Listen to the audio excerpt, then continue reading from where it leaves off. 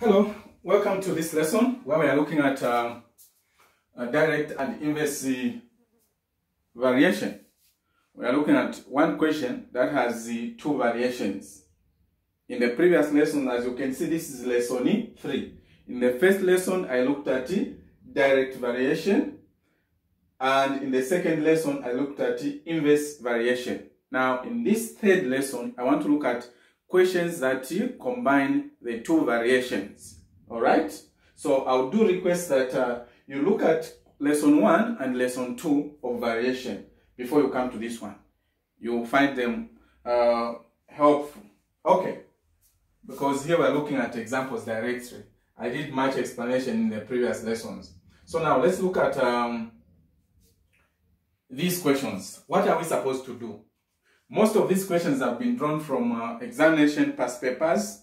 I also got some, I think I got one from this book. Okay, those of you that have it. It's so you know that a direct variation, if you remember very well, we're saying for direct variation, if y varies directly with x, we're writing it like this. Okay? Then inverse variation, if y varies inversely with x, we are saying 1 over x. Okay? So if we have written something like this in terms of if we say we've got k, it appears in terms of variation we are saying y varies directly with as x. Also it varies inversely, because as you can see this one, it's like we have what? Y is equals to what? K, then x multiplied by the inverse of z, which is 1 over z. So that is where this thing is coming from. So when we are looking at a combination of the two, this is what we're going to be talking about. So what are we supposed to do? So we look at the first question. Y varies directly as what? Z. Y varies directly as Z. So I'm going to say KZ. That is what we were writing when we were looking at direct what? Variation. Then, and inversely as W square. And inversely, so this inversely part will come here. Okay? Because it was supposed to be 1 over, so that is what we have. So it's going to be like this. This is how we are going to write the equation. This is how we are going to write the equation. Okay? This is how we are going to write the equation. Then, we need to find this constant. We need to find that constant using these values. What is y? Y has been given as 6. Y has been given as 6. What is our z? Z has been given as 2, so we multiply 2 multiplied by k, it's going to be 2k. Then what is our w? Our w is what? 3 squared. Here, because of the square, so it's going to be 9. 3 times 3, going to be 9. Are we there? Then, we multiply. This is going to be 2k is equals to 6 multiplied by 9. Like it like that. Then k is equals to, this has to be divided by what? By 2, which is this 2 here. So 2 into 6, it's 3. 3 multiplied by 9, we have what? 27. So our k is 27. Our k is 27. So the equation that we are going to be dealing with now, from this one, we need to rewrite it as y is equals to 27, which is the value of k. We have found the value of k. Z over w squared. This is now the equations that we're going to be dealing with. We found the value of k, which is the constant. We have found the value of k, which is the constant. Alright? So this is the equation that we are going to be dealing with. This one, even when they have not asked you to find the value of this k, for you to solve these two questions, you just need k. So k, you have to find it. Alright? So, we come to look at the other questions now. I think we have used this information. I've used this information, even this same part. I need space, okay? So, what is, find the value of y when z is equal to what? This must be 6, okay? When z is equal to, was it 6? When z is equal to 6, okay? When z is equal to 6, I hope this was 6 here. And then w is what? 9. So we have y is equal to what? 27 z over 9. Am I right? So we want to find the value of y. So this is going to be 27 multiplied by 6, which is z, over 9. 9 into 27, it's 3. So we say 3 multiplied by 6, y is equals to 18. Okay? That is what is going to be our answer for the first one. What is the value of y here? That is what is going to be our answer. It's 18. Then we come to C. We come to C. Remember, k was what? K was 27. Then y here is 18. Now we want to find the value of what? This one. What is it going to be? We are coming from this question. This is the formula that we are using. This is the formula that we are using. What is the value of what? W, when we are given y and z. So y is what? We have been given y here as 3. Our y is 3. Then we have 27z. What is our z? Z has been given also here as 4 over. Okay. So you know that we are working with this part. So 3 and d, we cross multiply. So if we cross multiply, in other words, we are saying this w squared and 3, they are going to switch positions. Or remember? Because we are saying we are going to cross multiply. So that's what will happen. So we are going to say w squared is equals to 27 multiplied by 4 over 3. Now, 3 into 27, it is 9. 3 into 7, it's 9. 9 multiplied by 4, we get 36. Okay? So to find w, we need to get the root of 36. So w is equals to plus or minus 6, the square root of 36. That is what we are going to get. Okay? That is what we are going to get. That is what we are going to get. So we are done with the first question. If you are looking, if you have the past papers, I'm sure you are able to see that, like this question, it has come from this paper. Was it 2016 or so? It's a specimen. So if you have these papers, you'll be able to see these questions. So this one, it's already written as in the, we have the same, almost the same, it's purely the same question like what we had. And I do not think it's even good for me to waste the time look at this one, because it's exactly the same in terms of this, the way this part has been phrased. Okay? Here we had x, and the only difference here we had what? W squared. In this case we have what? Z squared. So I didn't even, but in the question, maybe the only thing I wanted to emphasize was that this one was already given like this.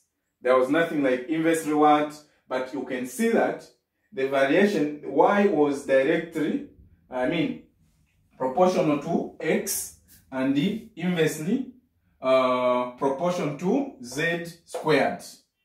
So even when it was given like this, you can see that it was a combination of two direct variation as well as the inverse.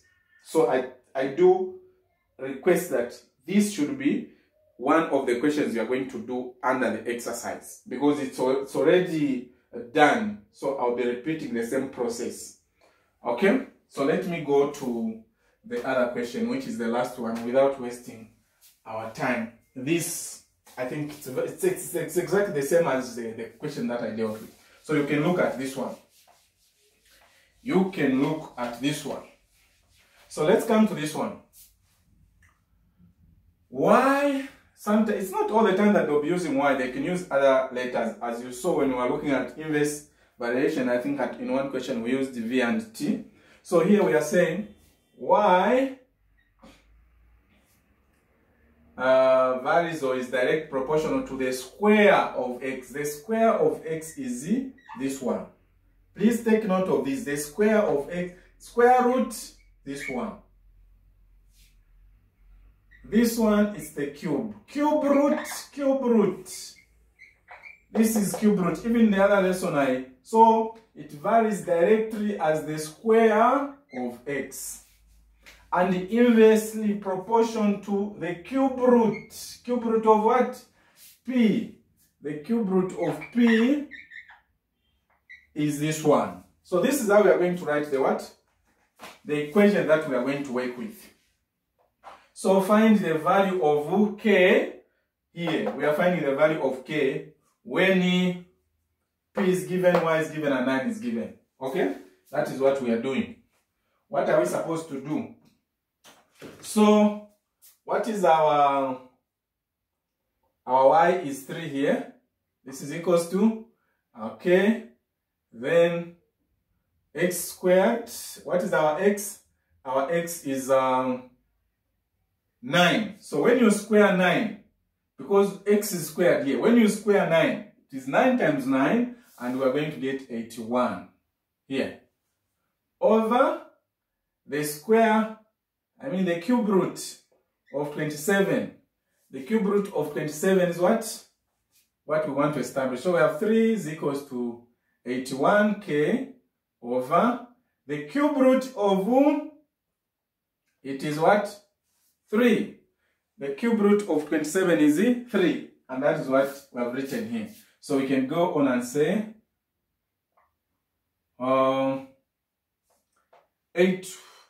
3 into 81 is 27K. What is the value of K? The value of K is 3, this 3 here, divided by what? 27. You simplify. K is equals what? 1 over here, 9. The value of K is 1 over 9. The value of K is 1 over 9. The value of K is 1 over 9. Okay?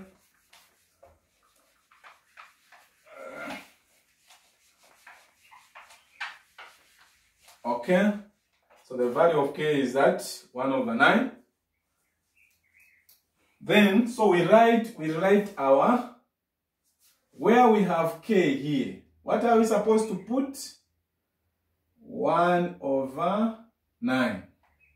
1 over 9. This is the equation now that we are going to work with.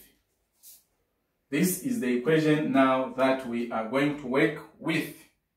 Remember that now what do we want to find? We want to find the value of P when X is equals to 9. When X is equals to 9 and Y is equals to 27. Take note of that. What we want to work with is what? We want to find the value of P. Okay? We want to find the value of P here. So, let's say Y is given as what? 27 here. Then we have 1 over 9. And what is our X? Here. Y is 27, X is 9. So this part, take note. It's 9 squared over the cube root of P. And this is what we are looking for. This is what we are looking for. We want that P. So, like I did explain on the other part which we had, on the other question that we had, that this we have 1. Okay? So, in other words, it's like you have to cross multiply. When you cross multiply, it's like we're going to have 27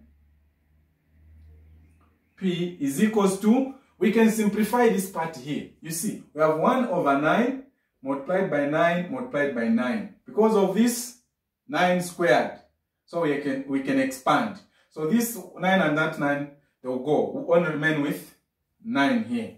Okay? So at this point, we can say, we can divide both sides by 27. So I'm even going to rewrite this one. P, I'll write it as P 1 over 3. That's the way we convert it. So this is going to be P 1 over 3 is equals to 9 over 27. This 27, I've divided both sides. If you divide it here, so it has come this side. Okay? So this is going to simplify further as 1 over 9 in 9, 9 here, 27. So now we have P, the power 1 over 3 is equals to 1 over, alright? So how do we solve this? This is where we do mention, I have mentioned from the previous questions that we've done. This question has a lot of relationship with index and notation. It has got a bigger relationship with that topic. So it's even important to look at, especially the part of equations, on how we convert these things. So at this point, we need to multiply this fraction with its reciprocal, so that we get rid of this one. 1 over 3 multiplied by 3 over 1. This gives us 1. 3 over 1 is the same as 3. So that is what we're going to do. So when you multiply this one by 3, you also need to multiply this side by 3. Then this one will give us 1, which will still be P to the power 1 is the same as P. Okay? So now we are going to remain with P is equals to 1 over 3. So you expand this 3 times. 1 multiplied by, this gives you 1 over 27. So P here, P is equals to 1 over 27. K there, we found that it's what? 1 over 9. This is what you are supposed to do. Remember, there's one question that I left for you to do. And I have 2 more from these past papers that I want you to do. Okay? Remember to subscribe to this channel. Invite your friends. Invite your relatives. Invite your children. Anyone. Okay? Let's get this question and do it. I don't know. This is 2016. There's also another one here. This one is GCE 2019. Okay? We do this. Thank you so much for watching. Please continue supporting this channel by watching the videos, inviting your relatives that may need to pass their Examination Council of Zambia exams. Thank you.